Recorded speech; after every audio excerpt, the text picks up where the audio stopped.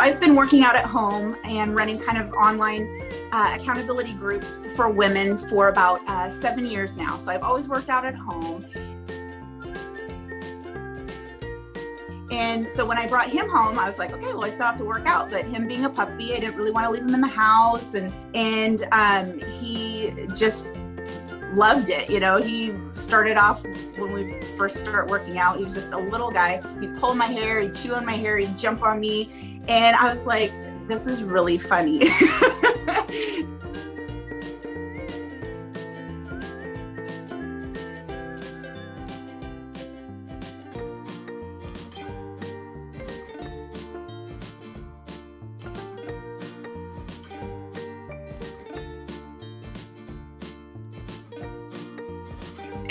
And I didn't mind it because I always joke and say he's teaching me to work my patience muscle, not only my physical muscles.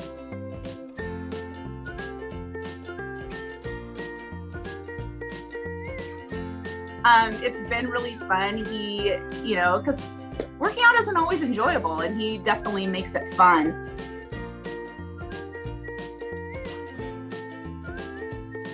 Sometimes he helps me get lower in a squat so I can pet him every time I'm going down.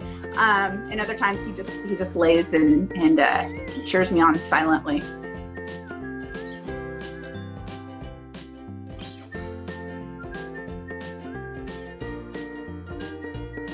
Kevin is a bunch of laying around. He's not super active. I'm working from home most of the time. I also go into my office sometimes. He's been able to come with me into the office more, which is kind of great. He's the biggest lover. He's the biggest baby. He tends to get a little anxious. He's silly, and if he does something that makes me laugh, he wants to continue to do it. I think he likes to make people smile, so he's like, whoa, I made her laugh. Okay, let's do it some more. Let's do it some more. So.